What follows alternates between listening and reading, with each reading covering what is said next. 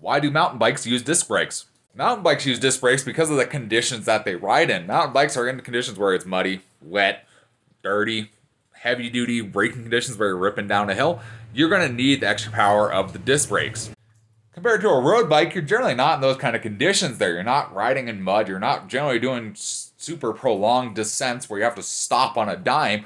You're doing more controlled descents on dry pavement, maybe wet pavement if it's raining, but realistically, you can get away with rim brakes. On a mountain bike, it makes a huge difference. I can tell you from my Trek 3700 being on rim brakes and my Superfly being on disc brakes makes a huge difference off-road just because of those conditions that you're in.